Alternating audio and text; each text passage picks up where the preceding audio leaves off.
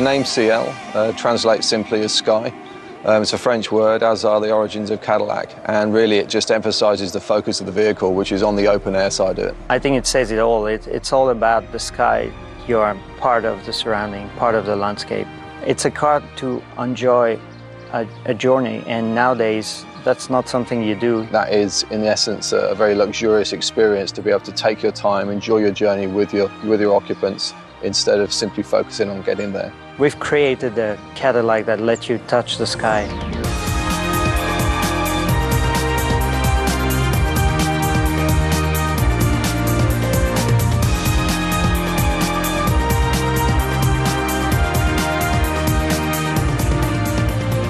There's a great deal of responsibility when you try and reimagine a future vehicle for Cadillac because of the lineage of the past. So we're always trying to maintain that kind of bold swagger that a Cadillac is really known for.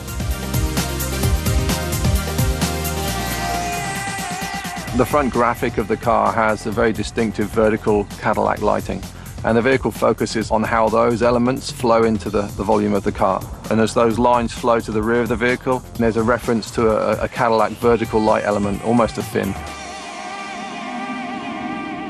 We use a blend of fantastic progressive tools, but at the same time, we have a 300-year-old Spanish olive wood that's inside the car. We have beautiful leathers, and all this has been stitched and crafted together by hand. The craftsmanship and quality of handwork and the craftsman, that is what's important in a luxury experience in a luxury automobile.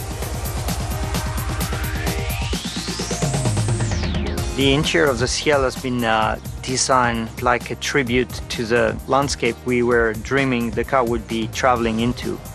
You've got these beautiful woods and leathers and metals in these beautiful shapes and form that cradle the driver, but presented in front of him as a fantastic instrument panel of modern technology.